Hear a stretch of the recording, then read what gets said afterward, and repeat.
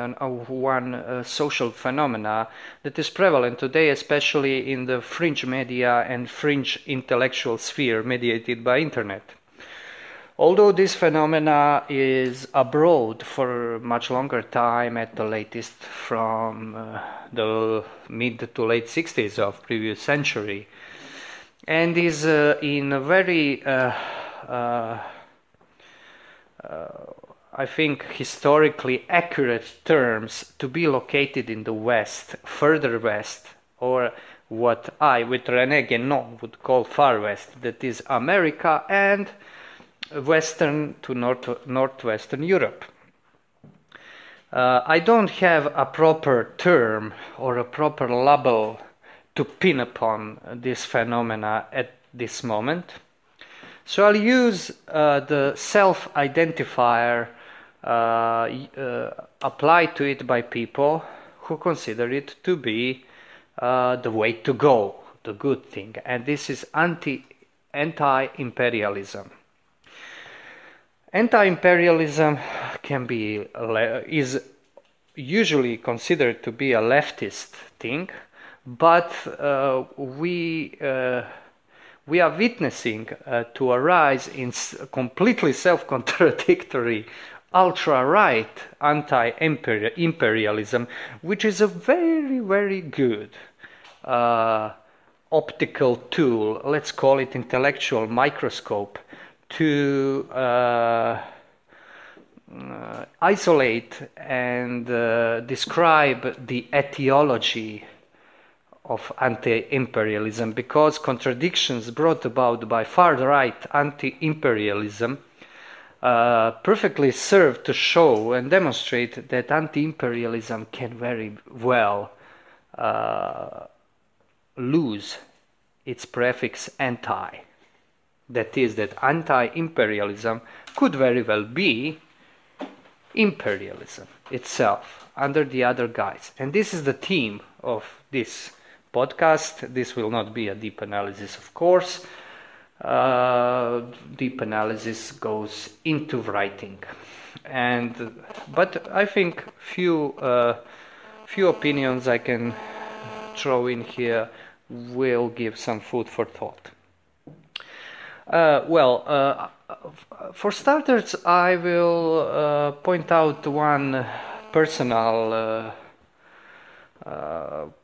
experience, let's call it that, and I hope it will not be understood as a kind of ego tripping or personal quibble with somebody. I just want to illustrate what I think at the outset by something very concrete. So I'll give an example from my own experience from being attacked by one quote-unquote anti-imperialist or leftist.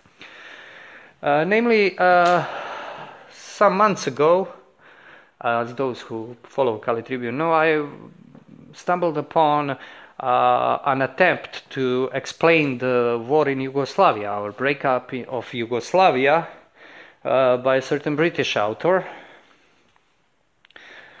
And this this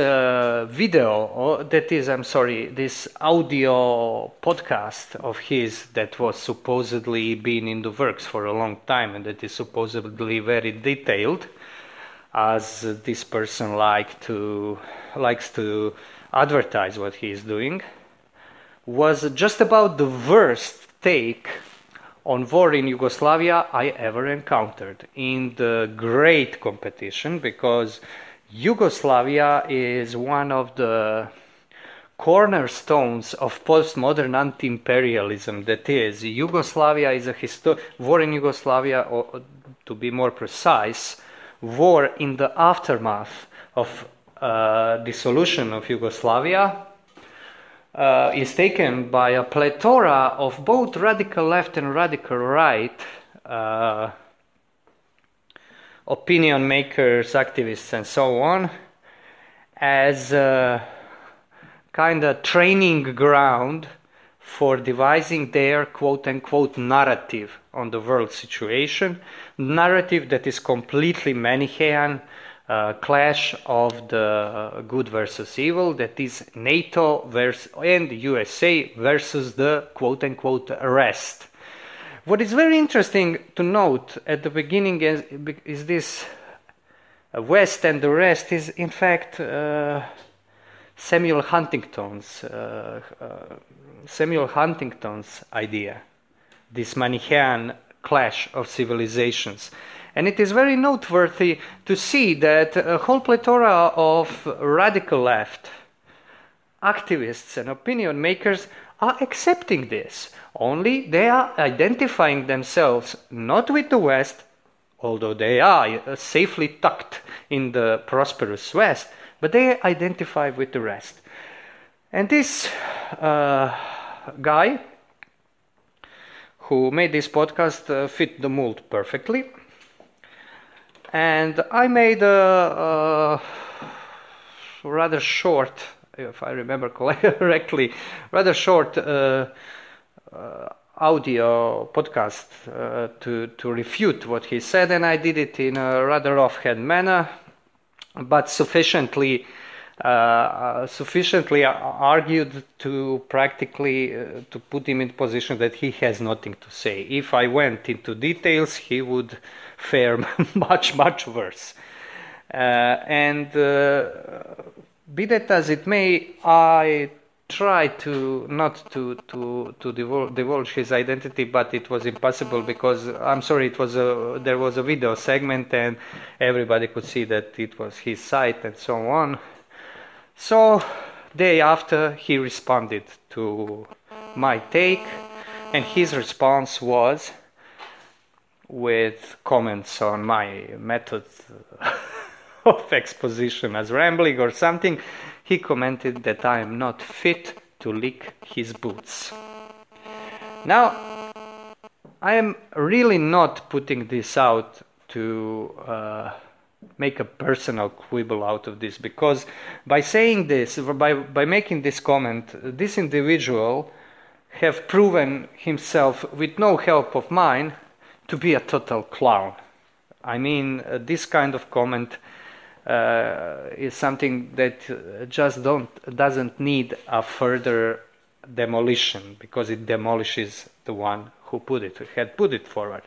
What is interesting about it was my impression, and this impression discloses the angle from which I'm looking at these things, and this is the angle of the rest, not of the West, because as many of us, and I believe many of you listening to me now, are not parts of the West proper, of this powerful far West.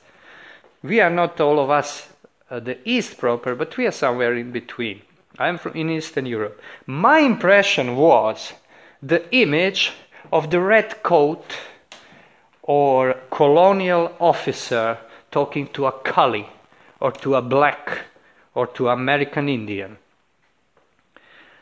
This is expression of militaristic imperialism. And this is my point. And this is why I bring this up as a good introduction. The phrases as equality, social justice, good for all, common good, socialism can be employed by everybody, and they can be employed by people who are psychologically, intellectually, and by their station in life, complete oppressive imperialists, oppressive by their own mental capacity. And this guy proved to be just that in this simple comment.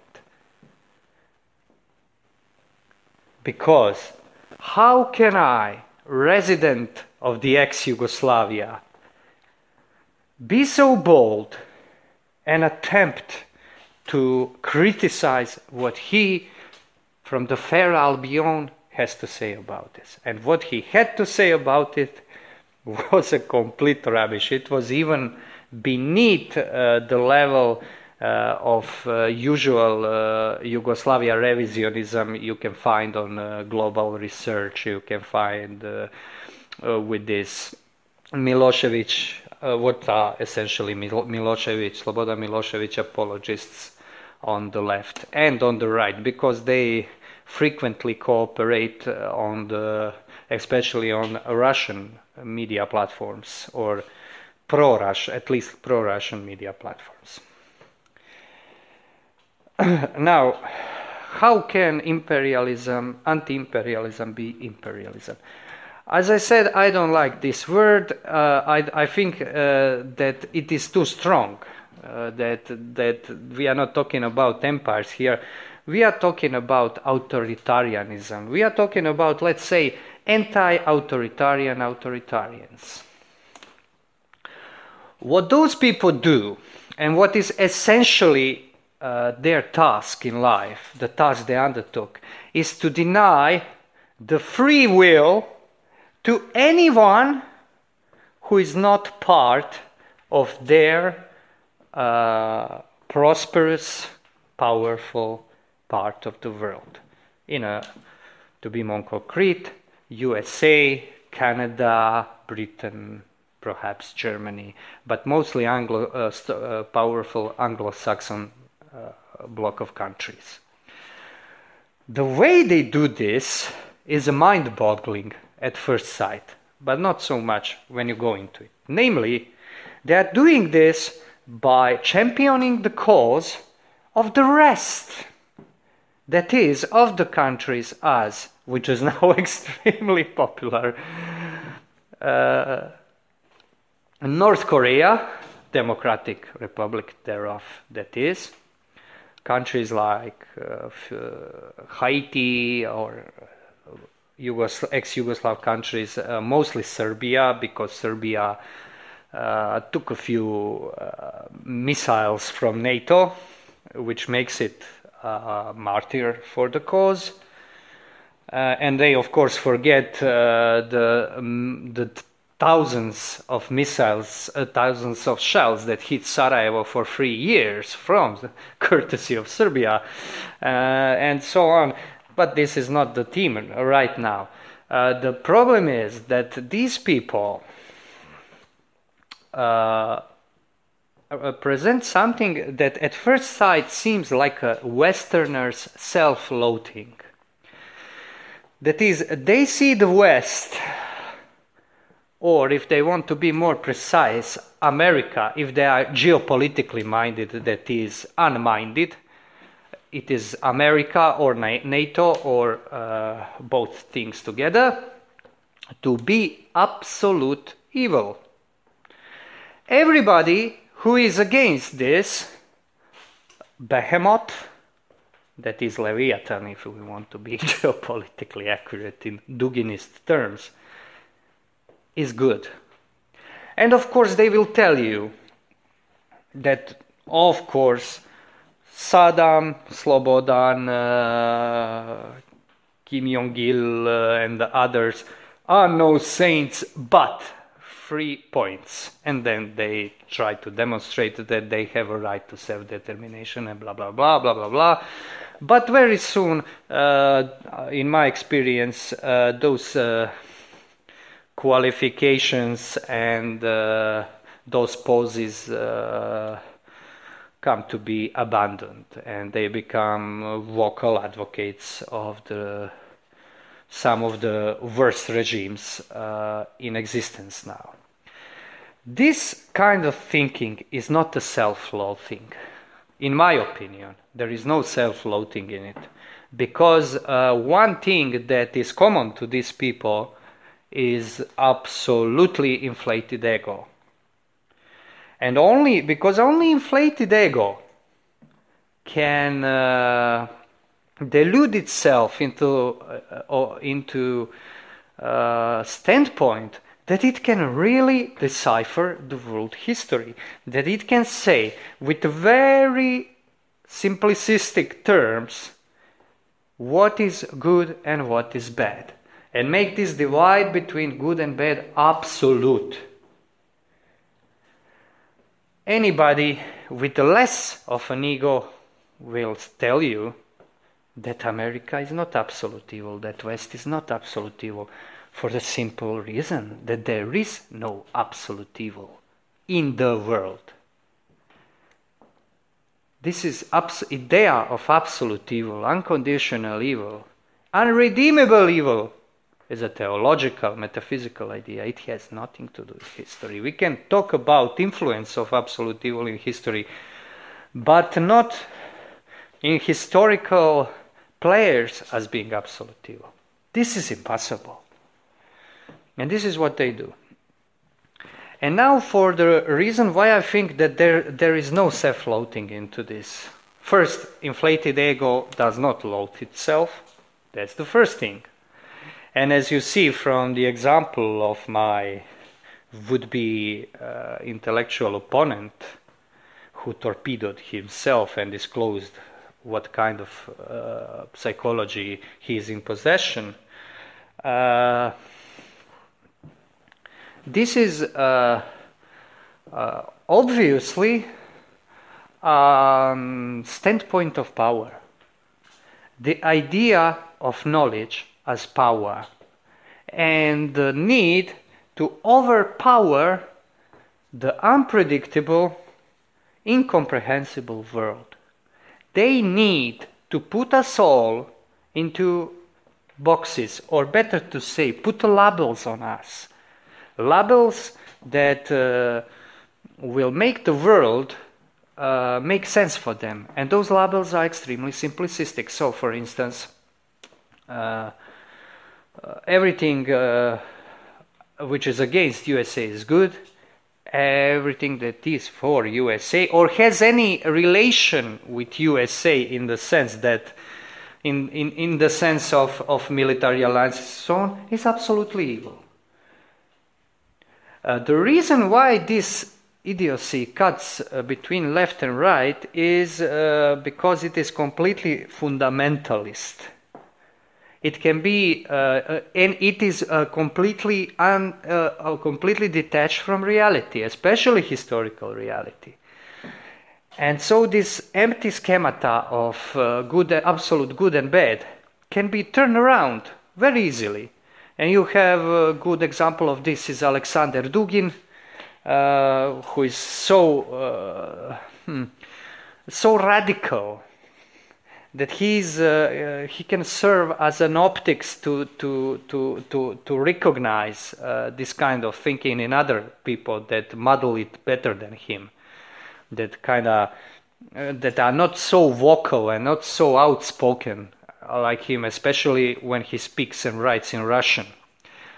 And this is a completely empty schemata, and the need of inflated ego is to take this schemata and fit the world into it. And ego is not a moral value. Ego, in my opinion, in this sense, is not even so much a psychological as an ontological, anthropological determination. When people are using, instead of using their mind, applying their mind, they are applying the ego as a principle of putting oneself into center of the world. And out of this, interpreting everything, and then this interpreting will not be thinking. It will be projecting, because this is what ego does. It projects its image, because it has a sore need to make itself real, because it is most unreal thing existent in this world. And then you have these cartoonish interpretations. I always return to war in Yugoslavia because you have a fairly recent historical event that is unbelievably well documented, where actors in the conflict were very vocal about what they want, where prehistory of this conflict is very, very clear for everybody to see, especially the immediate prehistory from 1987 to the March of 1991. You have this ascent of Slobodan Milosevic, and you have all of his speeches, his discussions with his associates like Boris Saviovic. You have autobiographies of people like Jovic and so on and so forth. You have the movement of the armies, you have the army, that is because there was only one army at the beginning and it was in Serbian hands, and so on and so forth. And you have a timeline, and you have the very clear standpoints from Western politicians and military men and diplomats, especially Americans, who were supporters by word, deed of, and omission of Milosevic, all the way until the public outcry was such that they were pressed into changing their policy, and the policy was preservation of Yugoslavia, which, as they very well knew, meant war, because preservation of Yugoslavia was a trick that Milosevic used to grab huge chunks of Croatia, the whole of Bosnia and so on, and incorporate it into Greater Serbia. When idea that he could have completely Serbian dominated Yugoslavia failed. This is not a very complicated story. I will go into it at another time, because I want to talk and write about this with the greatest possible amount of facts being put forward in the forms of documents, quotation, and so on, and I cannot do it in this podcast form. I'm just giving an illustration here. And then you see this ego, quote-unquote anti-imperialistic ego at work, because they deny this factuality that is completely obvious. This is not something that was, this started 30 years ago. And there is a prehistory even to that, prehistory that goes on to 19th century, but you don't really need it to understand. You have to have a timeline. And for instance, this English idiot even couldn't get the timeline right. He doesn't know when the war started. For him, the war started with the supposed influx of mujahedin in Bosnia, mujahedin that were pretty much negligible force in the war, because he wants to make a narrative that Yugoslavia was broken up by NATO. Yugoslavia was very much supported, this unity of Yugoslavia was supported by the West. And this is something that really almost needs no proof if you know anything about recent European history. And it is very burdensome to repeat the very accessible facts to these people, but they never change their mind. And this is something I saw in few debates some authors have, like Marko Hoar, who is, although I don't subscribe to his political opinions now, that man is one of the foremost experts on Bosnia and especially Srebrenica massacre. And when you see his debates with some of those Yugoslavia revisionists, you see that they just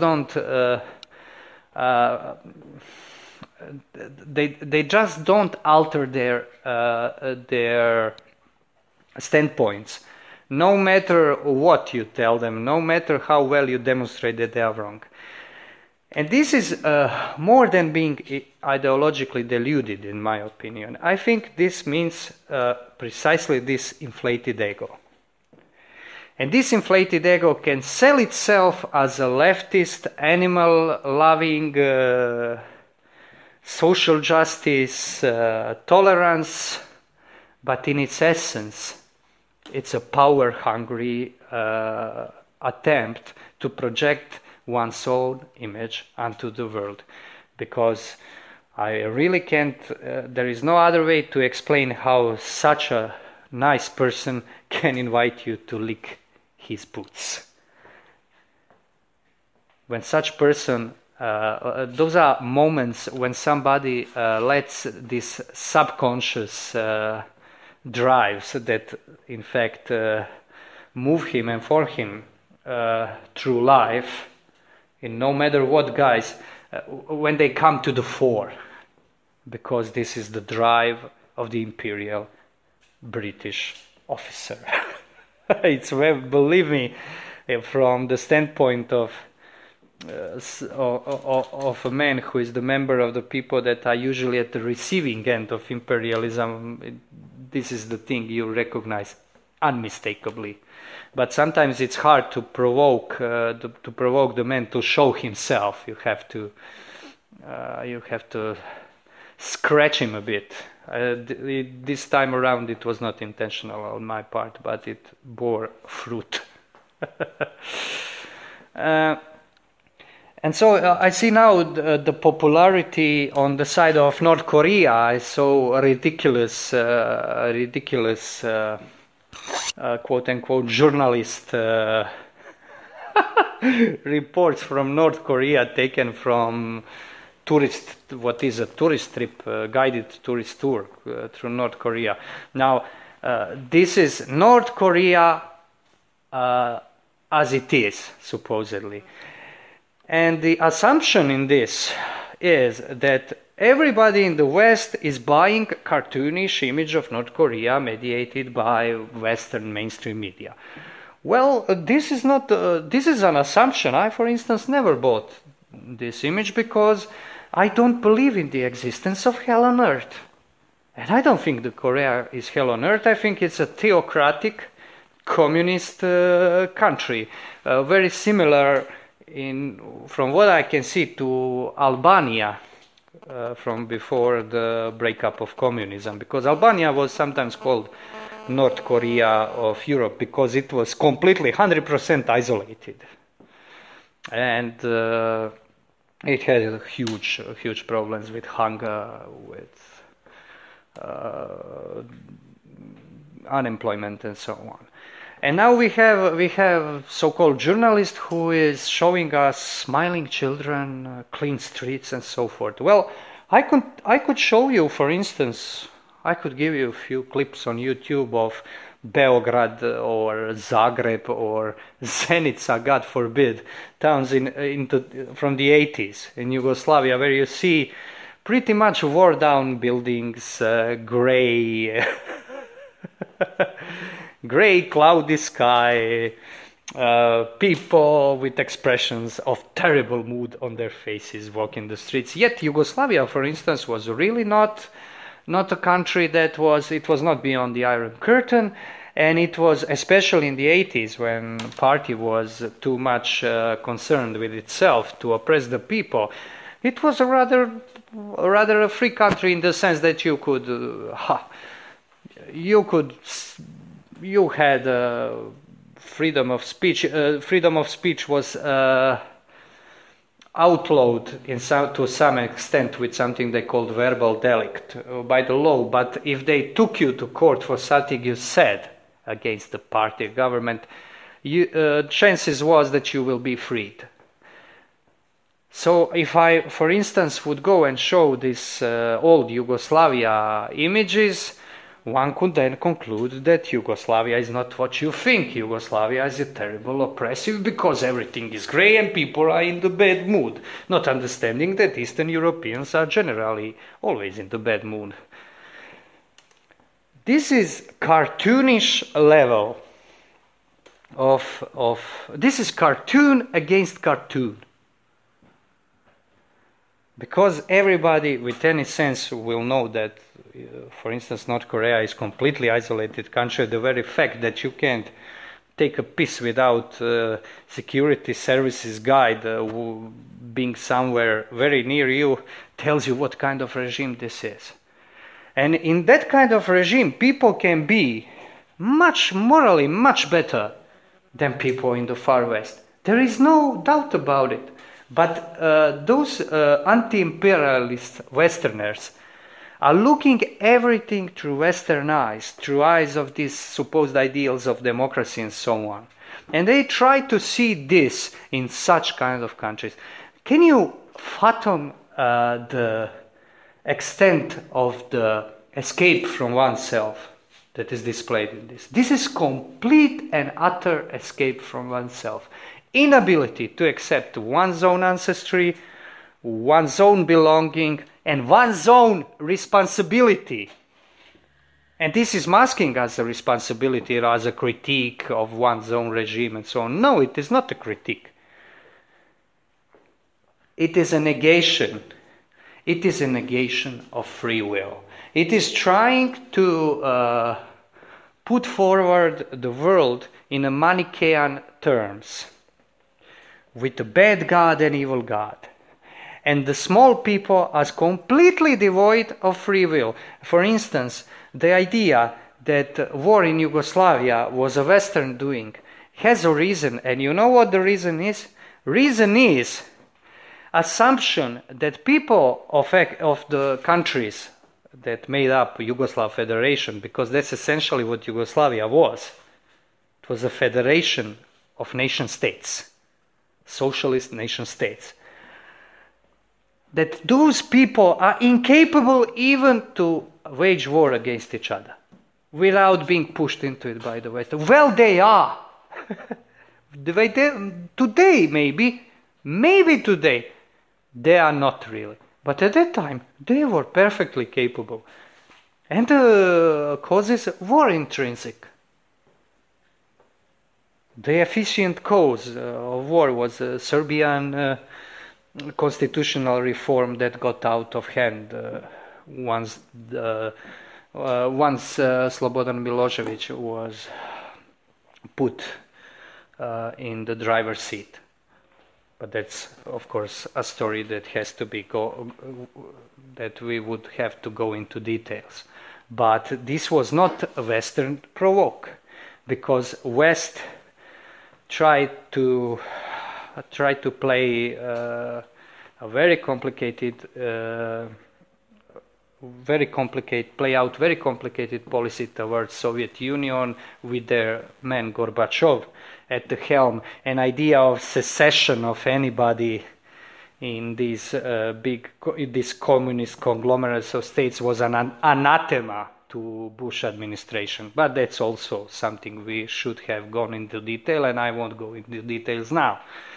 The point is that we, according to this anti-imperialist, have no free will. We are pets. We are fucking pets for them.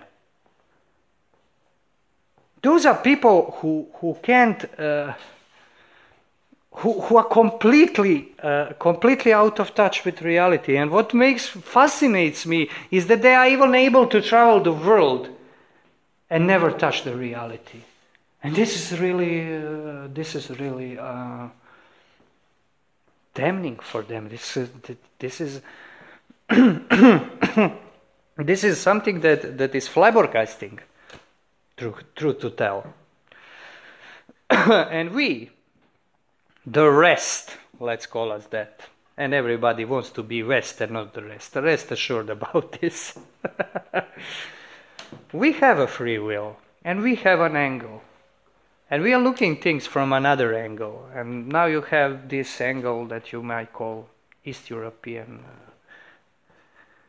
Mediterranean angle of somebody living in a small country that at one point in its history was completely left to its own devices in the face of overwhelming hostile force that was poised to not occupy, to destroy it.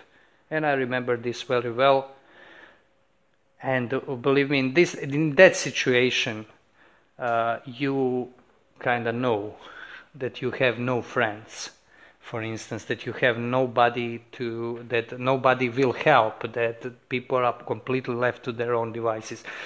People who survive this, I know that they have free will, although they tend to forget it pretty quickly as a people, unfortunately. My point is that this anti-imperialism is perfectly aligned with imperialism, with what they fight against, because it takes as a matter of course that American power is absolute, whereas American power is not absolute. That NATO power is absolute, whereas NATO power is not absolute. And the sign of this is that they are supporters not of those small peoples because they love them, but because other empires could evolve from them, or other empires such as China or Russia are their supporters, because they can think only in terms of empires, only in terms of conquests. And no matter what leftist qualification they claim for themselves, rest assured, they are imperialists themselves. They think in the terms of empires. And for this reason,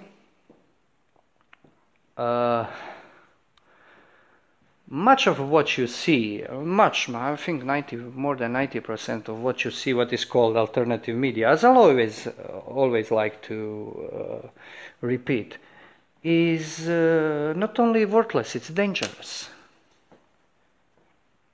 And it's evil, frankly.